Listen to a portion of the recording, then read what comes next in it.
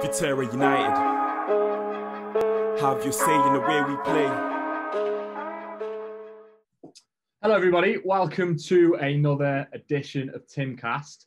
You will see on the screen, I hope, that we have a special guest today. It's Martino from the Proper Football Division, from our friends at ONE37pm on the front of the jersey. There you go. Martino, welcome to TimCast. Welcome. I am welcome. Yeah, I don't have my jersey just yet. I was gonna show it up. They're so nice. Because over here in the States, they're eerily similar to LAFC, where Gareth Bale just signed. So, I mean, I think they're beautiful, and I can't wait to get my hands on them. It's that US postal system, Martino, that's probably the hold-up. Probably one of my friends works for them, and he's horrendous, so it makes sense. If you're watching, Martino's friend, that's not the opinion of Futera United. We're sure you're lovely. Tim is in the house, obviously, the Oracle of Futera United. That's the name that I've given you now, Tim. Just Thank you. What I like to say, Martino, what Tim doesn't know about Futera United is not worth knowing. He is the man in the know. He's very close. Don't give me that face. Tim pulled a face there as if to say, I'm not sure about that, but that is categorically true. I am close, but the man in the know, we'll wait and see. There's no fake news on TimCast, Tim. So that is the straight up truth. So let's start then. We haven't done one of these. We haven't done a TimCast since the last test game against Bangkok FC, which we won 4-2. Played a team, Martino, that was 4 leagues ahead of us, which is quite incredible, and beat them 4-2. I think, Tim, that game was maybe a little bit too comfortable, given their stature and how highly they're ranked. Would you agree? I don't think it was as comfortable as the 4-2 scoreline reflects. As soon as they kicked off, you could see, wow, this is a good team. They were strong. They were quick. They were pinging the ball about, 1-2 touches, and they looked a really good side. And they opened us up within 15 minutes with a beautiful move. And I thought, oh, here we go. We're going to get stuffed here. I really did. I thought we were going to get a runaround. But full credit to our guys. They put in a fantastic performance. And, at the end of the day, we thoroughly deserved to win. We rode our luck a bit. They had a few chances, but so did we. We could have extended. So for us to be a T3 side, professional, amazing performance. And, we've got players there. You can see clearly are good enough to play T3. 100%. We've got sort of a spine of the team that are good enough to play. There's a few not good enough. And they sort of stand out. We know which ones aren't good enough now. But we've got a nucleus of a side that can compete, I think, in T3. I mean, this is a top T3 side. They finished second in their division. So it's not sort of an average run-of-the-mill T3 side. This is a top T3 side as well. So I think we can more than hold our own in the T3 division. 100%. I'm not going to ask you to kind of drill down and do a post-mortem for us on any of the games, but I know that you obviously watch as often as you can, and you keep abreast of what's going on at the club, obviously, given our close relationship. Have you been impressed, the bits that you've seen in terms of the quality that we've got at Futera United, given the fact that we're only 6 months old, and we play as an amateur team in Thailand? Well, that's a thing. It's largely unknown. Like you don't know what to expect, and then the first time that you see the side play, you're like, okay, there's obviously some fundamentals that are good. Like they actually know what they're doing. It's not a clown show like maybe some people might assume, right? Because of where they play. And not only that, the division that they're in, and the fact that they're playing up to that competition, and even in the league as well, when you have games in hand and you're right there at the top, it's just really impressive. And then on top of it, the confidence you can get from the signings that have come in as well. I think there's just so many different things that you could point and look at it like this is a professional club now. Because if you're in your first test, right, because sometimes you play down to the level of your competition, they were playing up to the competition and they were outplaying them. 4 goals against a side like that says a lot. And that was their first experience against them.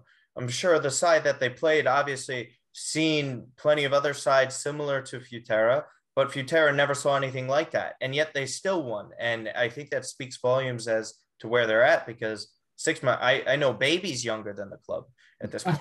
So like it says a lot as to where they're at. So I can't help but be impressed every time I watch it. And obviously it's a spectacle too. It's a lot of fun.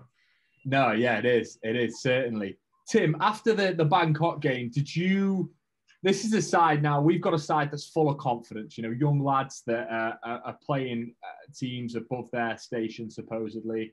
Did you just see the confidence within the side just kind of go up a level after that victory? And did you sense that some of our lads maybe didn't expect to beat Bangkok in the way that we did? You could definitely sense the intensity was there.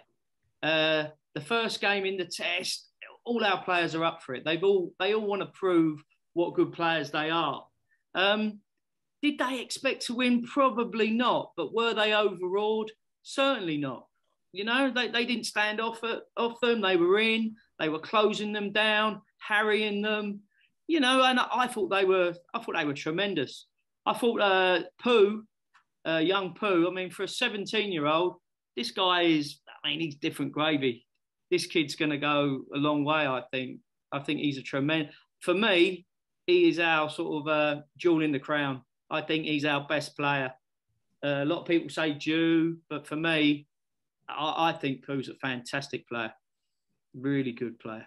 No, he is. We certainly do have some talented players within the ranks. Martino, in terms of like, because being an American, you know, stateside, you guys you maybe don't get to see as many kind of giant killings because of the way the league system works there. It's very closed off, isn't it?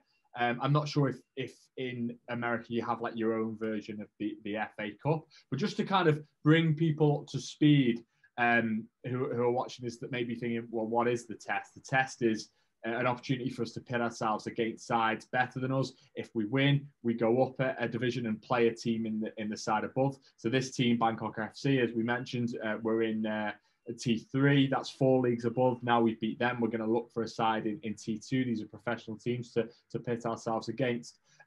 What do you, Martino, what do you make of that concept of the test? Obviously, if we lose the game as well, we get relegated. Again, that's not something that the MLS clubs are used to, is it? They can't get relegated. If I might be wrong on that. No. But yeah, what do you think of the concept, mate? What did you? Is it something that excites you as a footballer? It's yeah, of course. I mean, listen, anytime so for a lot of Americans, main introductory to the sport comes through the World Cup. So anytime they see single elimination in the knockout stages or whatever, that's that kind of test. And they see the US go up against sides that are just miles and miles ahead. And so they know how difficult it is sometimes. And even one of the more popular competition, the most popular annual competition, I would say in America, is March Madness, which is college basketball. And that's really, you could take a middle of the road university team, right? Because I know some of the lingo. So a middle of the road university team will play up against some of the best of the best. You know, if you ever heard of Duke University and some of these other schools where they produce all these juggernaut players, and they knock them off, but they get one opportunity and then they move on, and gradually it's tougher. I think it's great because in this sport of football, you just need one chance sometimes, and that's it. And then you can advance, and it doesn't matter how you play. And I always like to think of Tahiti facing off in the Confederations Cup. I think it was 2013, right? Where they had the one goal in the whole competition. They're facing off against Spain, which is the greatest national team of all time. And And you're seeing, like, on some level, if Tahiti, which has part-time employees and the others play professionally from time to time, can go up against Spain, then why can't Futera do what they're doing in Thailand? And I think that's what's so great about it, because I wouldn't be shocked if they go all the way with this. I don't think it's impossible. You just put up 4 against a side that's 4 levels higher. Who's to say that they can't grind out something that's 2-0, right? I think it's certainly a possibility. Yeah, for sure. Again, we're all kind of very impressed by the way that this side applies itself as well. We're a young team. I think that actually helps us in the test, because I sense that these young players, they play with less fear. They don't overthink things as much, and I think that does bring its benefits for sure. So moving on then to the league campaign. Primera were the opposition on Sunday. Tim, have I pronounced that correctly? Yeah, Primera. Oh, good. Yeah, good. Yeah, you're getting there. I'm getting there. Primera, okay. Primera 1, Futera United 3. 2 goals from everybody's favourite player, Gael Bassana. Martino, are you seen much of Gael? Are you a big Gael Bassana fan? His fan club is really growing quite rapidly. It's a bit well, that's what I was gonna say. He was an instant star. I mean, just the first thing he's like, for me, he's kind of like the poster boy of the club at this point. Yeah, because no, don't say that. Hey, just hear me out for a second. He sits behind me. I've got to listen to him all week. He works for Futera as well, Martino. Just incidentally, so he's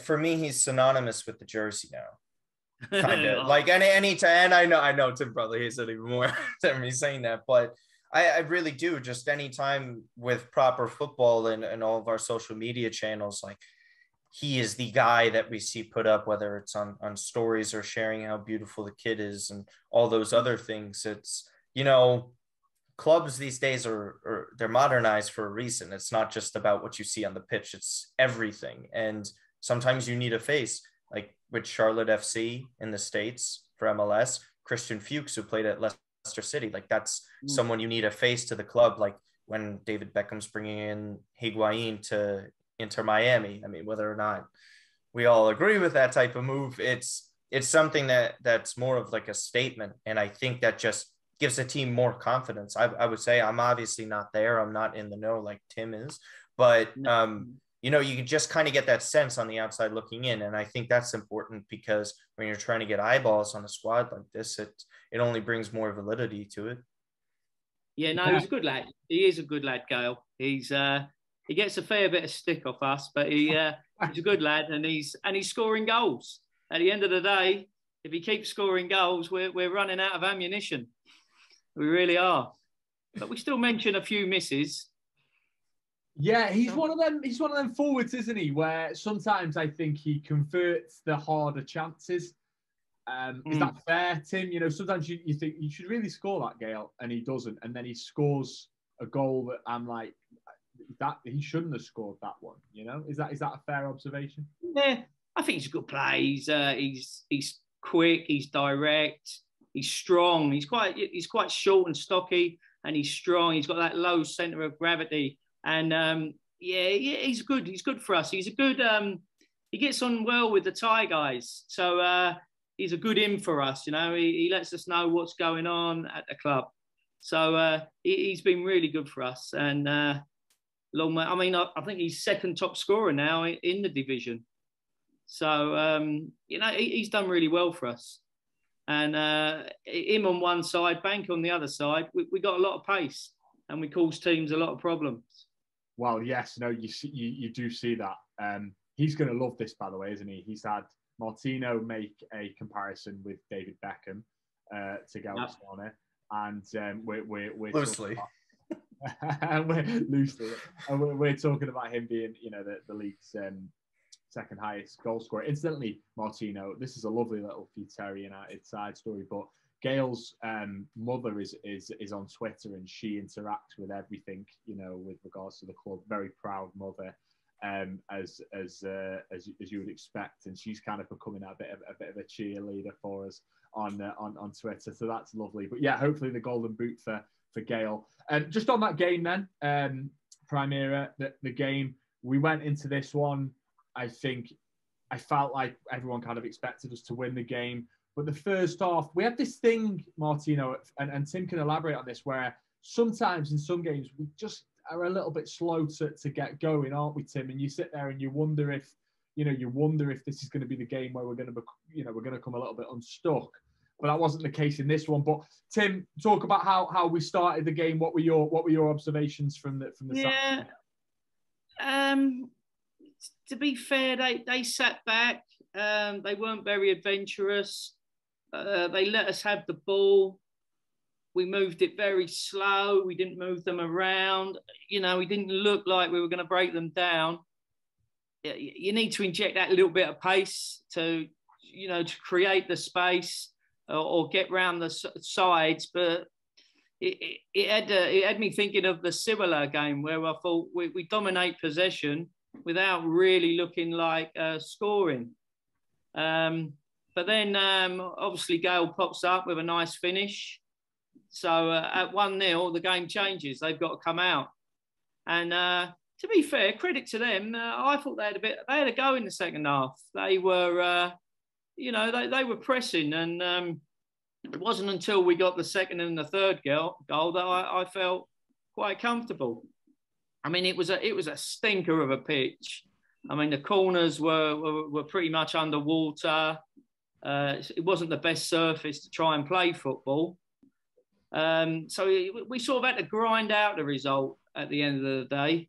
It was good, It was a bit of a fierce battle in the second half. A few challenges left in, which is always good to see. We like a bit of that. A little bit of an altercation on the touchline, and which brought the coaches standing up, which I haven't seen really, because they're usually very quiet on the touchline. That was the first time I've seen any real passion from our coaches, and it was nice to see. But I mean, at the end of the day, we were well worth our 3-1 victory. We were much the better side. I tell you what it is, though. In Thailand, I think we're known as the foreign side. So we're the team everybody wants to beat. We've got a bit of a reputation in this BPL league now. We're making waves, and people want to beat us, or they don't want to get spanked by us anyway. So they're not going to come out and be very adventurous. They don't want to be letting in 13 goals. So they're going to play very cautious against us. And they don't want to lose to us. They really don't. And if they beat us, I dread to think what's going to happen if we do lose in this BPL. I think it'll be a carnival, because we are the foreign side and we are the team to beat. We really are. Farang, they call us. That's what they call foreign people in Thailand, Farang. And we're the Farang side that they want to beat. Well, 100%. That's funny you said it, because I mean, most of the side is still made up of Thais. Martino, what do you think to this thing of like us being the side to beat out there? Can you understand that, given what we're doing? Yeah, it's like Leipzig in Germany. There you go. I mean, they're just like, they're in Germany, but they're not. So they might as well just be considered that. But you know what? That's a great target to have on your back, because you keep focus on a consistent basis. And what Tim was saying, I think it's kind of a negative for some sites, because they don't want to get battered by us. Fine, then you're probably not playing the game that you want to play. Because if you're not playing the style that you want, then who's to say that you're great on a low block? Because if you're used to playing more open and pressing higher, and then you switch up the way you play, then your whole ideology is flipped upside down, and that's probably the last thing you want in this sport. So for me, it's fine, bring it on. If there's going to be a target on our back regardless, like, might as well just have 137 on the front then, and see if you could stop them. Because I mean, that's the great thing though, because I remember, I think it might have been you, Adam, in our WhatsApp chat, when you said, yeah, we just battered aside 14-0 or whatever the score was. and then we expect to beat down this next side, and then I think it was a low scoring match. But that's the beauty of it, right? Is that, okay, it's great that we did 13 or 14-0, but now we have to have that consistency over the course of time, and that obviously comes with it. Like 6 months old is 6 months old. Like it's gonna happen. So, I mean, again, listen, whatever happens, more eyeballs on the club is only a good thing in my eyes. So yeah, it's a good opportunity for these young guys. You know, they got the eyes of the world on them, and I think they're starting to understand that, you know, that they have a lot of people all over the world watching them, and it is a great opportunity for them. They can make a name for themselves, really can.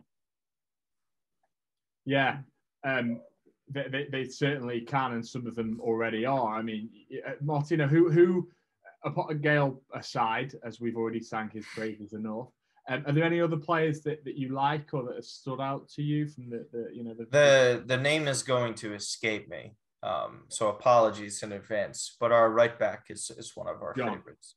Yeah, John. I mean, I love the modernized fullback that is pacey and just constantly wants to create chaos up front and just consistently pushing. And that's what you need. Like, that's, you know, like, that's the way football is played these days. It's not always about like back in the 80s or even the 90s or early 2000s where on occasion you want him pushing up. But the way it goes today, all the top fullbacks that you could think of in Europe do what? They push the ball forward, they create chances. And that's kind of what we have with him. So for me, I always watch that right side when we're playing. And that's just a guilty pleasure of mine. There is some inconsistency there, I will say, but that happens. That comes with the territory. But I personally, that's my favorite to watch. He's a big favorite, John. Yeah, go on, elaborate on John a little bit more for us, Tim.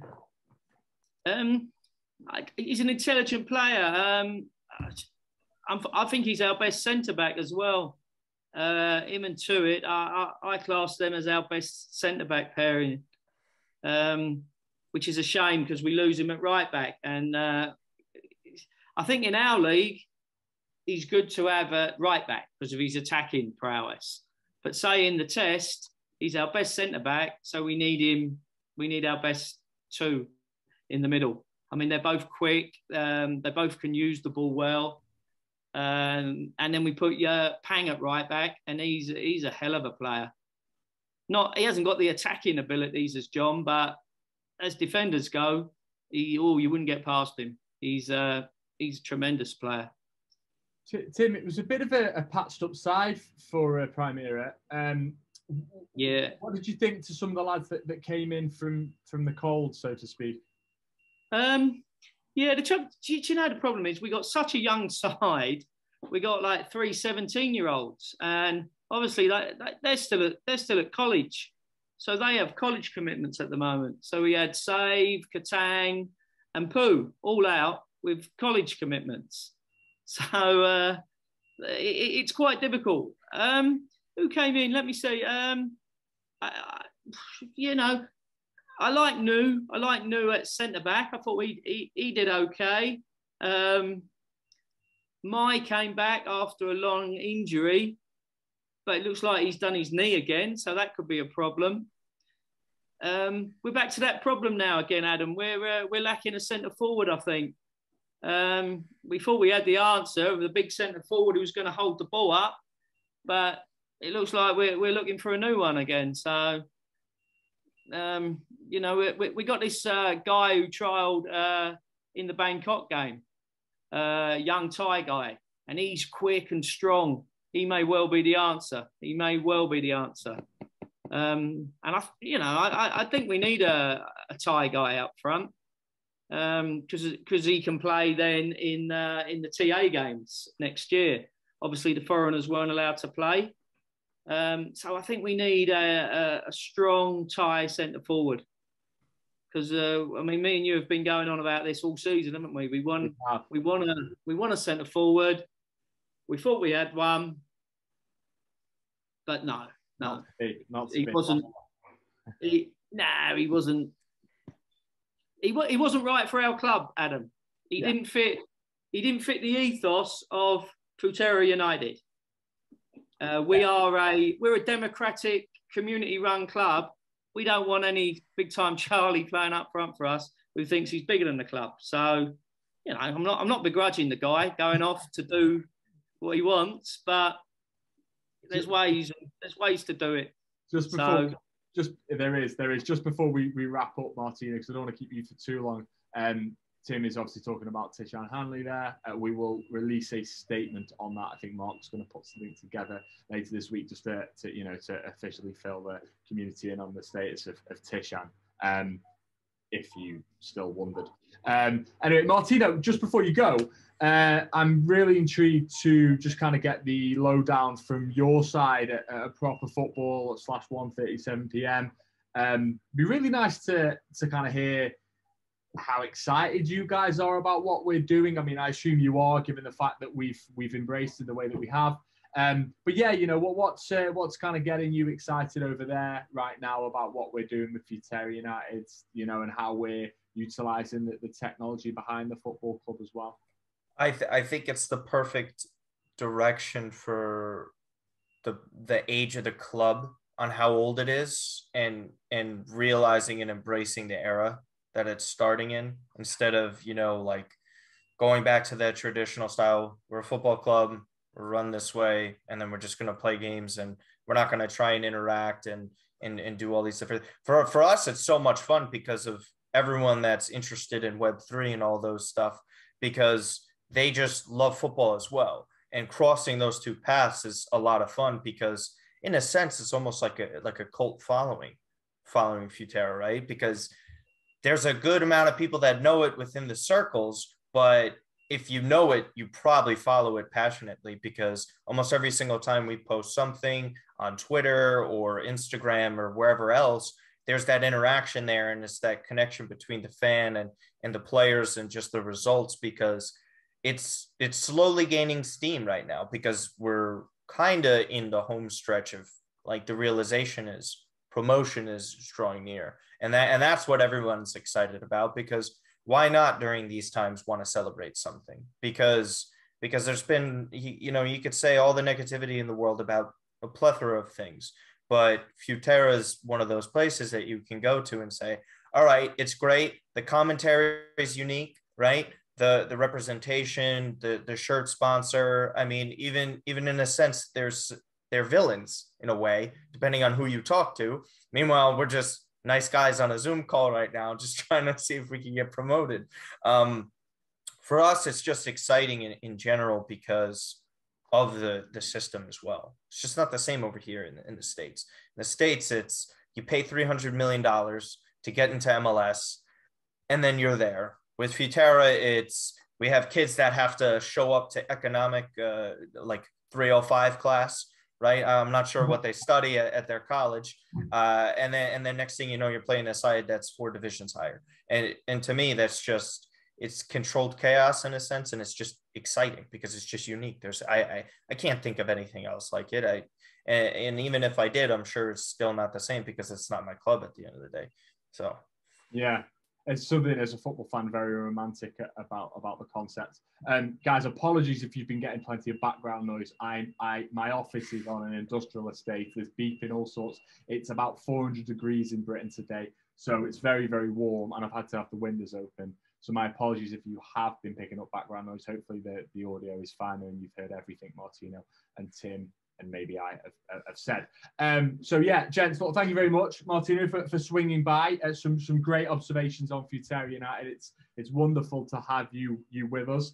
Really kind of enthused and excited to see where we can take the relationship. Tim, as always, Oracle, thank you for your insight. And let's pick up again. We don't know if we've got a game this weekend. That's yet to be determined.